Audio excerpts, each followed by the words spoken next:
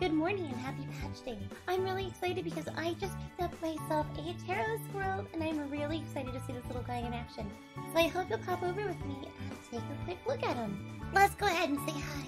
So here we go. Now, something that I was really kind of excited for when I first saw this in the patch notes was that I really liked the fact that it was a little flying squirrel. So, let's go ahead and read a little bit about Pterosquirrel today, okay? A relative of the more common ground squirrel, the Pterosquirrel can comfortably glide up to 40 yalms through the air thanks to membranes of skin attached between foreleg and hind limb, useful for escaping predators or landing on unsuspected faces. Oh man, could you imagine just like walking around your island sanctuary and then this little guy just swap right in the face? I'd have to take him home immediately, wouldn't you? Let's go ahead and have an even closer look at him. I cannot get over just how precious this little guy is. I love the way that he bounces and kind of does that little flip when he soars into the air, and I'm really enjoying all of this.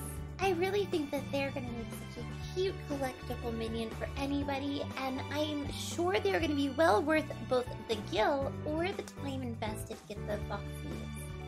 Wow, what a big cutie. So tell me, are you going to be adding them to your minion collection anytime soon? Please be sure to leave a comment, and of course if you liked the video, please like and subscribe. Feel free to share this content with others that you know, and I hope to catch you on Twitch sometime. I'm actually going to be having my very first uncapped subathon starting August 24th, and I hope to see you there. Thanks again everyone, and I'll see you in the next video. Bye!